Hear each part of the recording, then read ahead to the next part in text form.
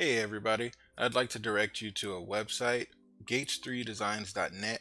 So if you're interested in downloading any of the models I created to create my renderings, you can come here and under SketchUp models, you can find a lot of the models that I use for my YouTube videos. If you notice when I start my models, it's in a blank canvas form, and you can download that form, that blank canvas form here and take a stab at creating your own renderings.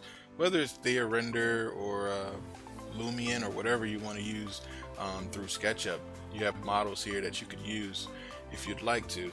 A lot of my models I create in Revit, so I'm also uploading a lot of the Revit files that I use to create these models. So if you want to take a stab at learning Revit or using Revit, you can download those files here also. So let's go ahead and get started.